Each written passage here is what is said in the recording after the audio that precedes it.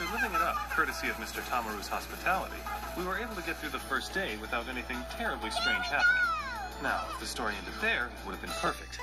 No such luck, though.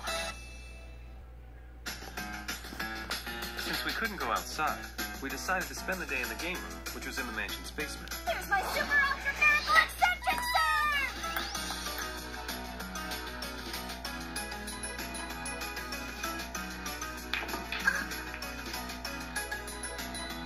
What do you mean? Is it good, huh?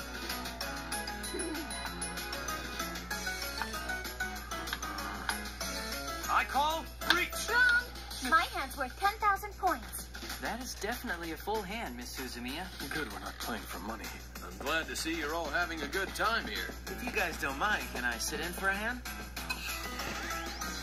What's it mean when you pitch in a treat?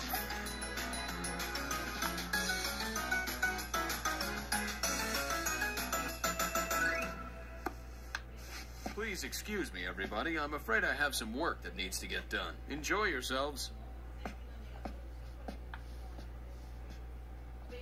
Keiichi and Yutaka Tamaru, Mr. Arakawa and Miss Mori.